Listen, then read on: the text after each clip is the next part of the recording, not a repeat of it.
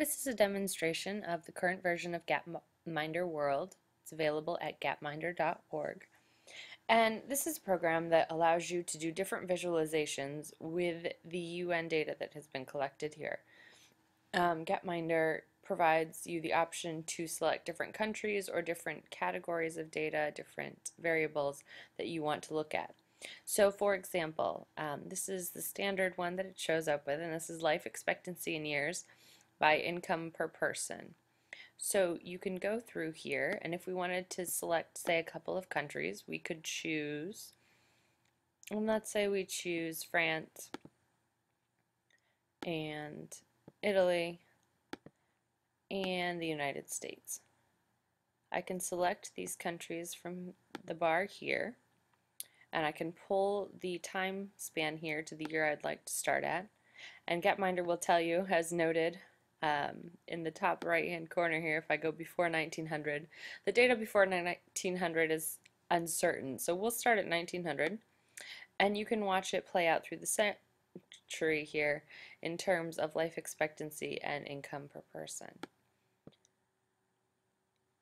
So you can see that we have kind of a tracking, and you can see the great drop in life expectancy in both France and Italy during the World War, the first and the second, and you can see that the US was not as affected by that, right? And you can see that they kind of continue to race up here, and when they stop finally, it looks like we will find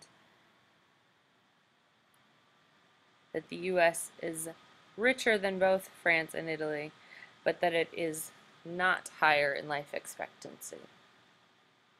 If I was to deselect all, it would provide for me all the countries available, and you could look at this both by region.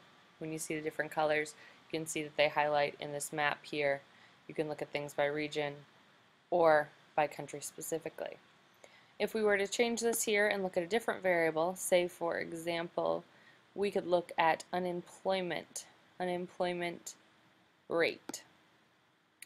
Let's do aged.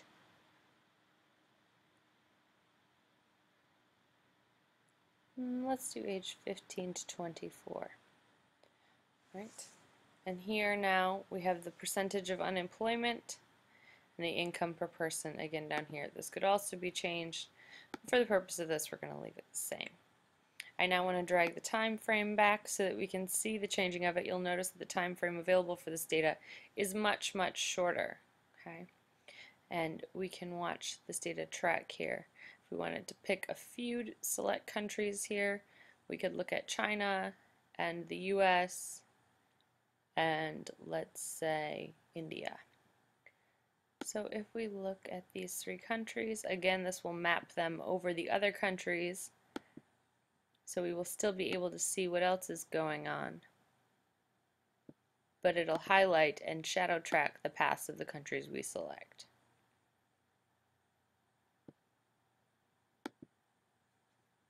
We'll play it from the beginning here, which is 1991.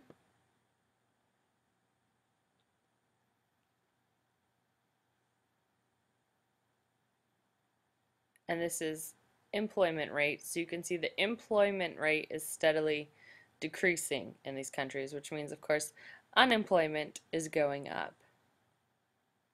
If we were to look at unemployment, we could look at the percentage rate. Let's look at it in this larger age group here, age 25 to 54.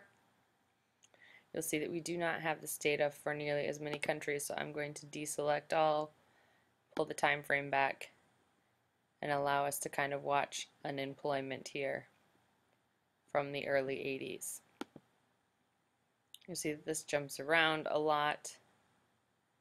If I had been tracking specific countries, you can see here that the unemployment in the United States had gone up and down a bit, but that Poland is still significantly higher in its unemployment, as is Turkey and Germany and France and Spain and several other countries, up to 2005 here. They do not have the current data on that.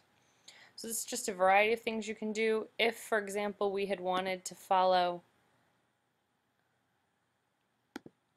pick something with more countries here. CO2 emissions has a lot of data in it.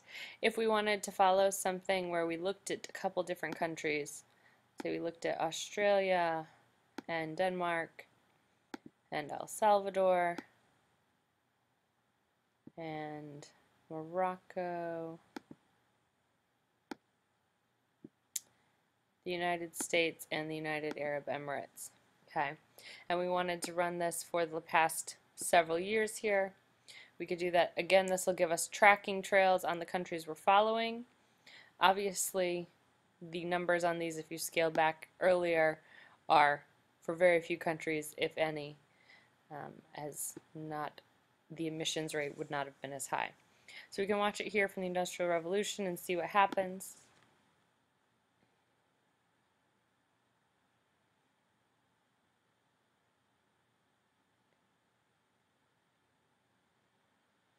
And you can see that overall, while there is some backtracking in terms of income, for the most part, emissions grow steadily. The exception being here, where we have the United Arab Emirates, and this path being quite erratic, both in terms of income and a steep, steep, steep incline in emissions.